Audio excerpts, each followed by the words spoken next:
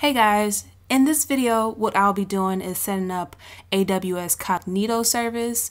If you haven't heard of AWS, it's Amazon's web service, which is an infrastructure as a service. And what I mean by that is that you can really build out everything you need for apps or mobile using this system. It's cloud-based. And what we're going to be doing in this video is they have a mobile services for Cognito. So Amazon Cognito allows users to sign into your apps and as well as to use your resources. So if you don't have an AWS account set up, there is a free tier so that way you guys can join along. So I would say pause the video, go ahead and sign up so that way you can follow along in this video. I already have an AWS account, so I'm just going to go ahead and sign in.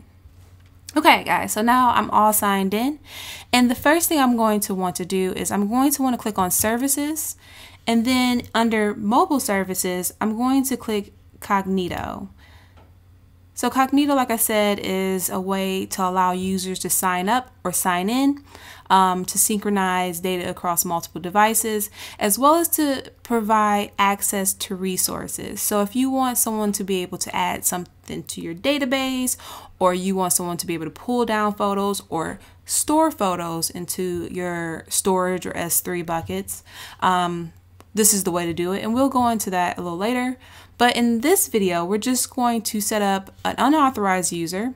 And what we're going to want to do in the next video is allow that user to download photos from our S3 bucket. So that's kind of the end goal for this one, but we have to set up this first. The first thing we're going to want to do is when you hit this home page, we're going to hit Manage Federated Identities. And then we're just going to give our identity a name, right? So I'm just going to add the name to my app. I'm just going to say AWS iOS test app. Okay, and then I'm just going to, for this unauthenticated users, I'm just going to check enable access to unauthenticated identities. So what's the alternative is authentication. So we have a bunch of different ways with either using federated services, Facebook, Google, Twitter, etc. I'm not going to do that in this video. I'm just going to want to allow our app to download pictures. So I don't really care, to have the sign up part. And I'm just going to click create pool. All right, and you can actually view the details. You have your role names created, and as long as I haven't actually done that before, it says successful, everything's great. Now it takes you to this page to set up the Amazon Cognito in your application. You could just change the platform. So I'm just going to select Swift. Now, AWS now has CocoaPods, so you don't necessarily need to download the SDK.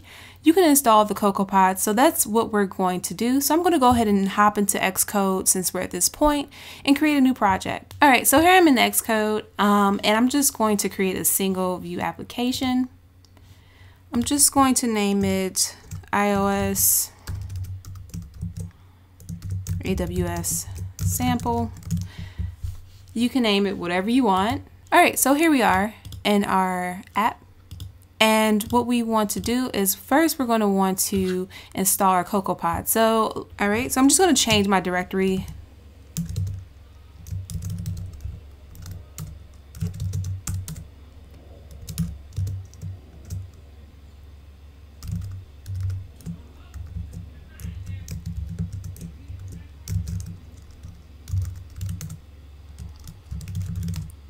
All right, so now I'm in my directory and I'm just going to pod init. This is going to create the pod file. If you need information about how to do this, you can just Google it, but you have to make sure you have CocoaPods installed on your desktop, laptop, whatever. So if I ls-l, I now have this pod file. So I'm just going to nano into it. And I'm just going to go ahead and add the pods. So I'm going to add pod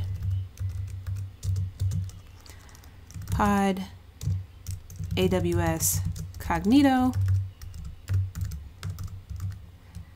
and pod AWS core. And where am I getting that from? I'm just getting that from here. So you'll need the core and you'll need the AWS Cognito for this tutorial. And then I'm just going to go ahead and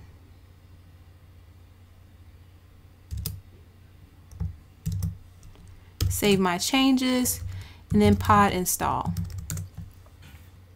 All right, so I'm going to go ahead and close my project here because now we just need to open the workspace that was created. So I'm going to say open star workspace, XC workspace. All right, so now we have our pods installed in this project, our Cognito and our core. All right, so now that we've done that, what we want to do is let's go ahead and just go into our view controller. Actually, we can actually do this in our app delegate because since we're not going to require a user to actually do anything as far as sign up, we could just make it so once the app loads, they're already going to be synced within our Cognito or AWS. So I'm going to just say import AWS Cognito, import AWS core. And remember, if these start giving you the little red marks, but you've installed it, so see it's saying that it doesn't exist, no such module, so you could just clean and build it a couple times and then it'll start showing through. But let's do that. Let's clean and build it. Now the instructions for setting this up are pretty accurate. And we're just going to actually just need to copy and paste this stuff. The first thing we're going to want to do is we're going to want to create a credential provider, which is going to be an AWS Cognito credential provider. And this string here is going to be different for you than it is for me. So you could just copy this whole section and just paste it right here in your view did launch. So I'm just going to paste that there. And what it's saying is that I have a credential provider, I have a configuration, which is AWS service configuration. US East 1 is the SDK, the default for our SDK. And this is actually going to just be default now. So you probably have to just update that. Then what we want to do, the next part, if we go back, is store user data. So this is for like if you want to be able to sync this user because we don't actually have the information as far as where they're signing in from. Maybe you want to store their high score or some information about themselves or some other information you want to grab and sync across. So I'm just going to grab this. And I'm just going to keep these values the same so you guys can see exactly where it's coming from. A lot of this stuff has changed, so you'll probably have a couple things in here that you need to get rid of. Okay. And we're not actually modifying that, so we can just change that to let right now. You can do things like print this stuff out. And what you're doing here is basically you're creating a record in the data set and synchronizing it with your server, with the server. So if like I said, if the user has a high score or some type of preference, you can set this here. And you can set as many of these as you want to. So we have right now just the value could be high score, or the key could be high score for value, and you can just load these within your program. We're not going to worry about it right now. I just want to show you guys how this works. And then after that, that is actually it.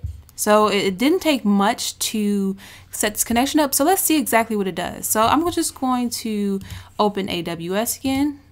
All right, so here's AWS. And let's just look at what we have. So once you create your pool, this is what you're going to get.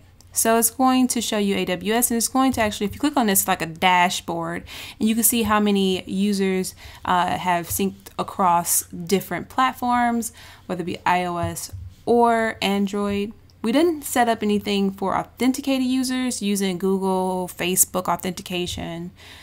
So we won't have anything like that. So let's go ahead and run this application and see what it does to this. So I'm just going to scoot this down a little bit. I'm just going to hit play on this. We didn't actually build anything, so you're not going to actually get an app here, but we're going to see what it does once we actually signs up. So just going to push this here, stretch this out a little bit. All right, so as you see, I've refreshed the page and we actually see that our app has started running. We don't have anything here, so it's a blank page, but you do see that we have this hit here. So we've actually were able to successfully not only sync this month, but we also were able to touch this. So this means that we'll actually have access to grab different resources. And in our next video, we're going to use this starting point to pull down an image from an S3 bucket. This was really quick. Now, I did a lot of talking, but if I didn't do any talking, it'd probably take me 5 minutes to set this up. Super quick, super easy, a great way to get access to AWS. And if you guys have any questions, comments, or concerns, put them in the comments below, and hopefully I'll be able to address them prior to the next video. And I will see you guys later. Bye.